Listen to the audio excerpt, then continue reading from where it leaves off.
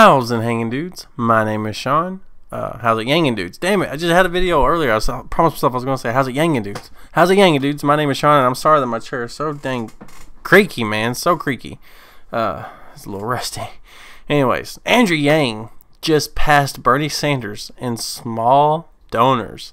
Remember how I keep saying that Yang is just slightly under where Bernie Sanders was last time around whenever he was going up against HRC, right? It's true. And now he's growing past Bernie where Bernie was. And the thing is, Bernie is consistently, he's got a strong, don't get me wrong, he's got a strong pull. He's still got a strong force. But there's been a few polls where he's been down. There's been a few polls where he hasn't gained as much. There's been a few polls where he's just stayed steady. Yang increases in every single polling. Every single one. Every single one. And now he's past Bernie in small donors. And the thing is, other than Bernie being a self-professed socialist, democratic socialist, and the fact that over 48% of America, and this is a conservative estimate from numerous polls, say that America doesn't want a socialist president. And that may be because people aren't educated on the term socialist. That may be true, or what socialism is, and that it's not communism, and that socialism isn't the only thing that ruined Venezuela, and all kinds of stuff like that. I get that, but to be able to package all that and sell it to that 48% of Americans, it's impossible. It's just impossible. Yang is the perfect person right down the middle. He's not necessarily a centrist, but he appeals to both sides. It's not ideological, it's a data-driven movement. And it's starting to show, you know what I mean? And besides socialism, Bernie Sanders supported Hillary Clinton. He campaigned for her after it was announced that the DNC got caught cheating and conspiring with Hillary Clinton to cheat Bernie Sanders out of the election. And they offered him numerous recounts. He denied all of them, and then went on to campaign for her. And gave, 37 speeches for her, or something like that. Some crazy number for somebody who cheated you. He gave a large portion of his voter base to Trump. None went to Hillary, and most abstained from voting. I myself wrote Bernie Sanders in last time around. So I'm sorry we haven't gotten to the article yet.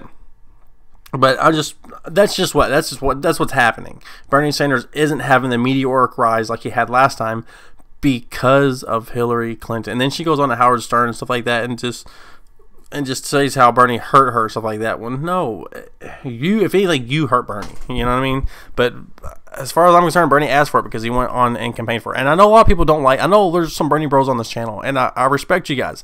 Bernie's my third pick behind Tulsi, and now Tulsi's probably going to be out. He's probably going to be my second pick. But sorry, my damn chair. But at the end of the day, you have to look at the facts, and the facts are you were cheated out of the election, Bernie, and then you turned coat immediately just so you can curry favor for the next election. That's what you did.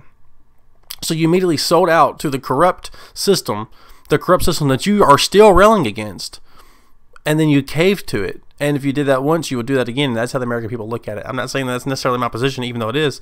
I'm saying that most American people look at that. They know they don't like Hillary Clinton, and they looked at you to fight against that corruption because you are the one who ideologically are constantly against big money, big corruption, dirty politics. Then you supported that, only to give yourself a shoe-in chance for the next election, and the media still treats you like an outsider.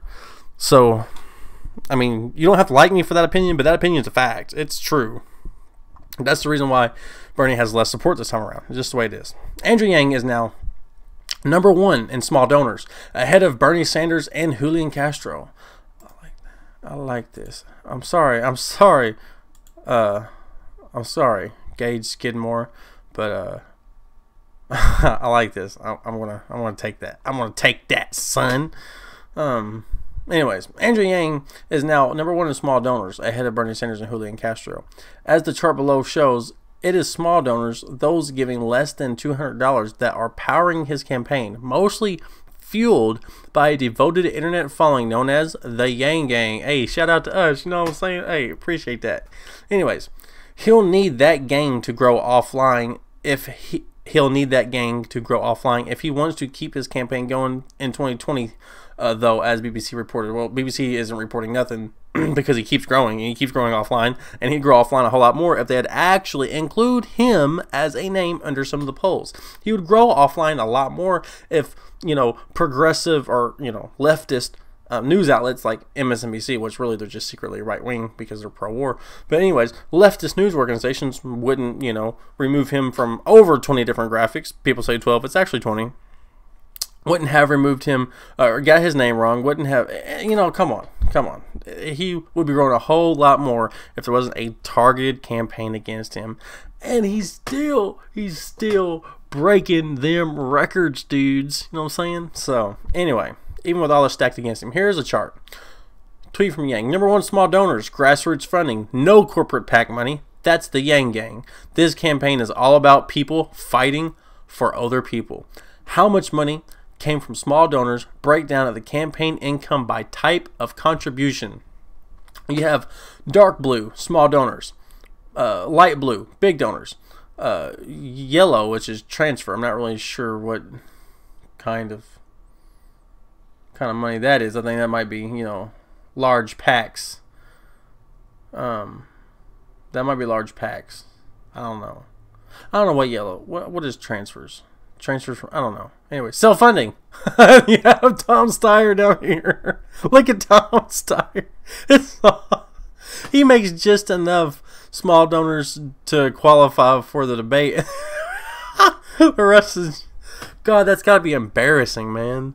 It's got to be embarrassing. You know, I'm not necessarily, I am definitely against Citizens United. I'm definitely against big money in politics. But while we have this corrupt system as it is, and we got to play with these rules, I have no problem using those rules against the establishment. I've done it with Wolfpack, and we'll do it with MathPack if we need to. But right now, we're not needing that. So, look at this. Julian Castro, of all people, is looking pretty good, even though I don't think he's going to be to the end of the debates. But Yang outbeat Julian Castro. A seasoned politician, might I add. Bernie Sanders with huge name recognition. Elizabeth Warren with huge name recognition. Pete Buttigieg, who's buying huge name recognition. And Tulsi Gabbard, who has got a huge following in her own right? So, of course, Joe Biden, he just trumps, excuse the phrase, but he just trumps Joe Biden. Andrew Yang is on top, baby. Don't think he ain't. You know what I'm saying? Oh, man, this is beautiful. Oh, this is beautiful. This is beautiful. So, number 1 is small donors, grassroots funding, no corporate PAC money. That's the Yang Gang. This campaign is all about people fighting for other people. Andrew Yang said recently on Twitter. Man, I'm so excited for Andrew Yang, man.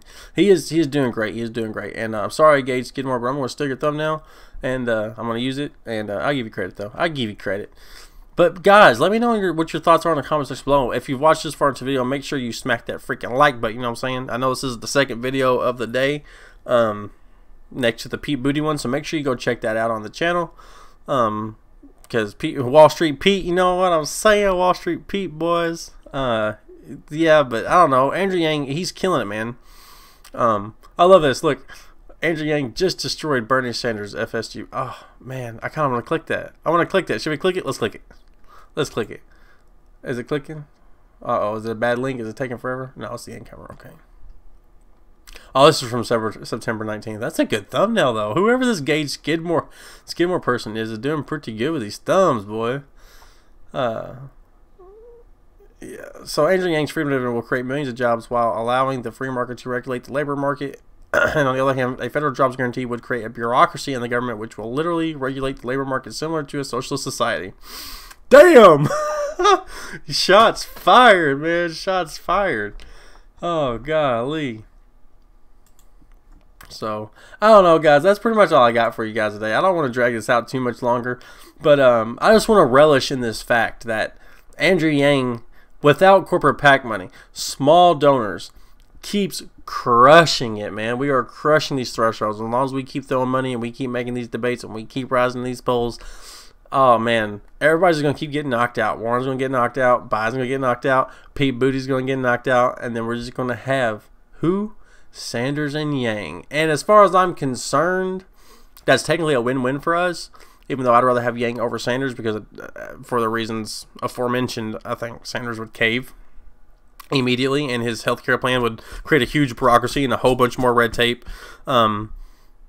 That all of Yang's policies effectively just cut out. So, it is what it is. No hate against any Bernie Bros on the channel. I love you guys. I just think you guys are just a little bit misguided right now, and I'm sure you think that same way about me. You know what I'm saying? But we're all friends here. We're all family. We're all progressives. Even though I'm right-leaning progressive, that's weird to say, but it is what it is. And I love you guys, and I'll catch you guys in the next one. Make sure you like, comment, subscribe, all that good algorithmic jazz. And I'll see you guys in the next one.